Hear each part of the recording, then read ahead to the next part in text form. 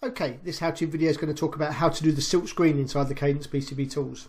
So Silkscreen, the idents, component reference designators, maybe some outlines of components, etc. We normally have them on a PCB.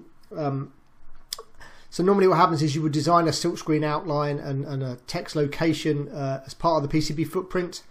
That then gets placed on the board. You then track and route and do whatever you need to do, add vias. And then what you need to do is obviously make sure the Silkscreen is cleared from things like the vias, the holes, because it's not good practice when you're fabricating the board. So let's have a look at the Silkscreen. If we go to the visibility pane, I'm just going to choose the Silkscreen artwork.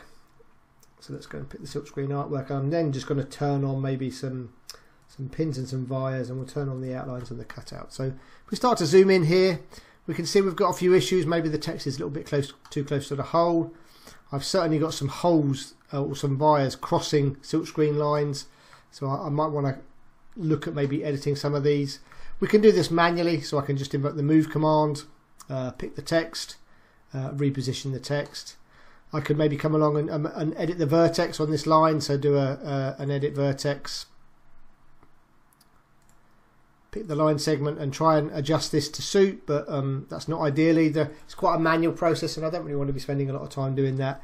So let's see if we can get the tools to do it for us. So under the manufacture menu, there's a command called Silkscreen, and this allows us to effectively take a copy of the default Silkscreen layers that we design footprints on.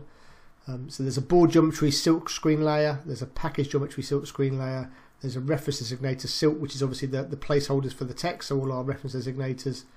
And it will use these layers effectively and then copy those to a new subclass called Manufacturing Auto Silk Top or Auto Silk Bottom, and then we can then use that as the film. And it will take the settings that we have in this form to drive that new layer that we're going to generate. So I'm just going to do the top of the board in this example, but you can do the bottom or both. You choose the subclasses and classes that you want to use. What's the minimum line length? So maybe drop this down to maybe 0.5. Element to pad clearance, so I want a bit of clearance from a pad, 0.1 millimeter. I want to use both text and lines, but you can restrict it to just text or lines. I want to restrict the text rotation that it places, so only in noughts and 90s. I don't want to allow text under components. I want to clear solder mask pad, so we'll click OK. So we can effectively then run the audit, and the audit would then show us a report file of all the edits that we need to make, or we can just go ahead and run the Silkscreen command, which will do that. Once it's run, then we need to look at the colours. So if I go to Setup and Colours, we'll just turn everything off for now. If we then go to the manufacturing, there's now this new Auto Silk subclass, so let's turn it on, maybe just make it yellow so it's slightly easier to see. We'll click OK, and you can see obviously it started. You can see the edits already if I cut these back. So if I actually just show, let's turn on the board geometry and the cutout layer, and we'll turn on the top vias and pins. You can see that it's physically cut back these outline shapes from where the vias are. It's moved some text, it's maybe changed some rotation. So it's done on my Silkscreen for me. So I'm happy just to process this straight away. So what I could then do is if I look under the export Gerber.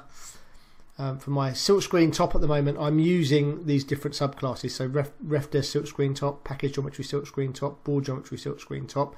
So I'm just going to click in here and say add.